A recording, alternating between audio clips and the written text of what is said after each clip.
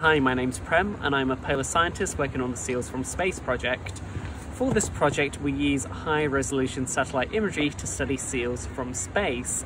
The resolution is so high on our satellites that we can see seals, baby seals, and even blood on the sea ice left from a seal giving birth all the way from space.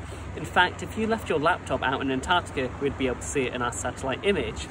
However, a big issue we have is sometimes in our satellite images we'll have rocks, we'll have seals, and you can't tell which is which because they both just look like big black blobs.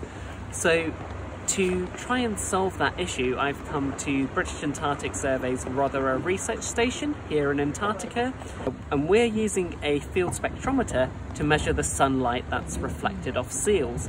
The whole idea behind this is perhaps we can tell the difference between seals and rocks if we look at them in wavelengths such as UV and infrared, which is invisible to the human eye, and perhaps we might even be able to tell the difference between all the different species of seals by looking at them in UV and infrared. This research is really important because if we are able to confidently tell what's seal and what's rock from our satellite image, we'll be able to confidently get some of the first robust population counts for seals across the whole of Antarctica. I'd like to thank WWF, University of Cambridge and British Antarctic Survey and the Foreign Office for supporting this research. Bye!